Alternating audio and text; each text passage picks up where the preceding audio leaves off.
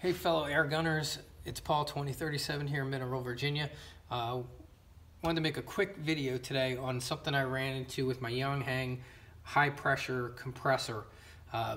These are great little compressors, very economical compared to what you can spend out there. And they have come a long ways in the past year or two.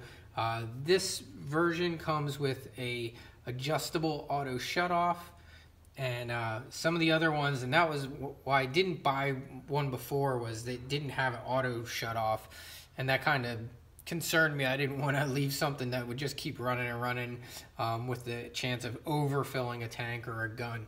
But I do like this one because this one does have an adjustable auto shutoff.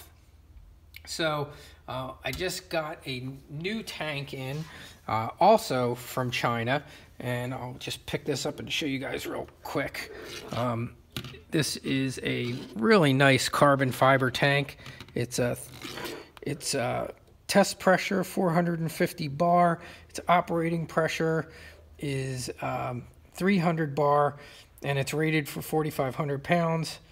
And I mean, it's just a beautiful tank. I mean, I think just about any tank you're getting out there is probably made in China anyway. I got this on AliExpress, and including shipping and everything else, it was under $200.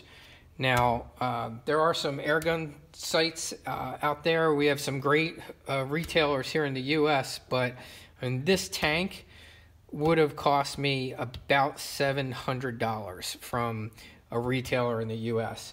And this and a similar compressor would have cost me close to $1,200. This was about $400 with shipping, and this was $200 with shipping, and it included the regulator. So for about $700 for this whole setup, as opposed to, you know, close to $2,000. And so far, I'm thrilled with it. So back to what I was getting to, though. The one downside with these things is a lot of it is figuring it out on your own, because they do not, the directions they come with are terrible. They don't tell you a whole lot. There are some videos out there from some other users. The reason I'm making this one is because I didn't find what I ran into today in an English video anywhere. I did find it in a Chinese video, which helped me figure out what happened. But basically, what I think happened, I don't think in my new tank, I don't think that the pressure regulator is super accurate. And I think it got up above 350 bar when I was filling it for the first time. And right around when this thing said it was at 3,000 bar, this right here, this fitting started leaking. Not a crazy like blowout leak, but like psst, just like a constant steady stream of leak. And I took this apart and I looked at it, and I just couldn't figure out what was going on with it, because it looked like a normal kind of a piece, similar to like a plug that you would use to pressure test your line. But you could tell that there was like something going on with the fitting here. And what I basically figured out through looking up some eBay people who sell these, is that this is what they call an explosion-proof fitting. And inside of there is this little teeny tiny disc. Let me show you here. So they give you 4 of these, came with my pump. And if this gets above 350 bar, apparently that disc blows. Now, they also tell you that they can blow sooner than that. I guess, you know, it's not a perfect science. So, so for whatever reason, while filling my tank, this blew, and I was getting a steady leak out of there, and it wouldn't stop. Now, I was still able to fill my gun from it, but I don't think I could have got this all the way up to my tank, up to max pressure with that leak going on.